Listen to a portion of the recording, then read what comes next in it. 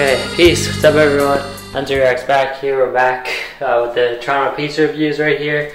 We ended up doing 2-for-1 pizza, which was pretty good. You know, surprising for a chain. It was actually pretty decent. It's called Wing Machine. It's a smaller little chain. I think they got around like 30-ish locations in mostly around the greater Toronto area. So you know, they got some in like North York. They got one in Oshawa. They got one in Mississauga. So you know, they're kind of all around here. They've been around since like the late 1980s. Wing Machine's actually owned by Gino'spizza. So if you know Gino'spizza, it's a pretty popular chain and big, actually pretty big as well across southern Ontario. So Wing Machine obviously specializes in wings. They have ribs, they got panzerottis, you know, chicken. It is different than Gino's, even though they both serve pizza, because the prices are different. Some of the toppings are a bit different. Wing Machine is like at least a few dollars cheaper prices overall than Gino's, which is surprising. Now we're back in the same spot where I filmed 2-for-1 pizza last week. So Wing Machine's like probably, you know, like two or three stores down from 2-for-1. So I guess like a bar vibe in there. I thought it was gonna be like a, you know, like 2-for-1, like just a takeout spot, but it's actually got like seating. It's got like a bar there. So the price actually was really good. It's at $10.85, so $10.85 Canadian dollar, which is actually a really good price. That's like basically the same price as 2-for-1, but just a bit cheaper. In terms of price, the cheapest pizza we've had so far. So this is a small Canadian pizza.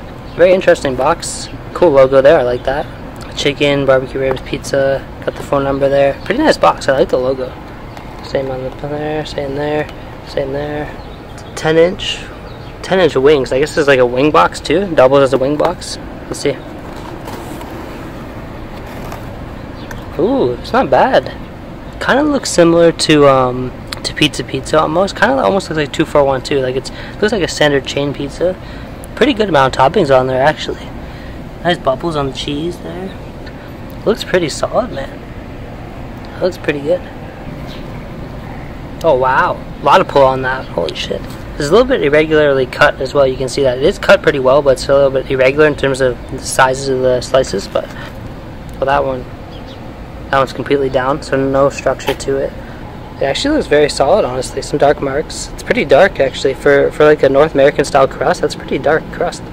Mostly smells like a little bit of mushroom with that kind of thick bread smell to it. Wing Machine, Cabbagetown. Let's go.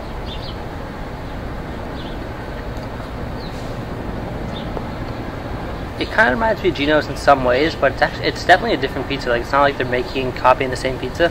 This is definitely different. The crust, man, it's pretty damn thick, and it's deceivingly thick. Like, it doesn't look that bad, but this is regular crust, man. It is pretty damn thick. Look at that. White bread, North American bread flavor, not much flavor at all. It's dry. Like, it looks dry. It is dry. There is some semolina on the bottom, believe it or not. Just a tiny bit. Pretty well done on the bottom. Like, it was a little bit of crunch to it. The back is kind of like a little bit of crunch too. It's chewy all the way through. It's somehow dry. Like, the bread is really, really dry. Like stale bread almost, like old bread. It's got some sog there on the front end of it. So the cheese is not too bad actually. You know, I think there's a solid amount on there. I don't think I would need too much more, maybe just a touch bit more. You know, it's got that little bubbling to it. It did pull a little bit, but it's definitely not a high quality cheese. You know, it's greasy. You can see the grease marks there. You know, it's got some grease to it. Nothing crazy, but it's got a little bit of grease there. No flavor. It's not even like salty or anything. Just no flavor to it at all. It's a little bit like glue texture to it. The sauce is really, really bad as well. It's not dispersed very well. It's a chunkier sauce, so it's got like little chunks. So you can see some missing there. It's all missing there. It's just little chunks of it. Have you ever? I don't know if you ever tried like the tomato paste, like straight out of the tube before, just by itself. It really tastes just like that. Like, it tastes like raw tomato paste. Doesn't seem like it was, you know, flavored, seasoned with anything. No salt, no herbs, no garlic, olive oil. It's dry. Look at the toppings. Toppings are alright. I mean, they remind me like Gino's toppings, kind of like pizza toppings. Like, they're pretty low quality. I mean, you can see here the mushrooms. They're still pretty watery. You know, there's a lot of water on them still. They weren't cooked out too much. You know, there's no seasoning on them. They're chewy. Yeah, the pepperoni is okay. I mean, they're actually surprisingly like crispy. Just a tiny bit of flavor of like the standard like meat smoked flavor, but there's really nothing else to it, and it's cut thinly.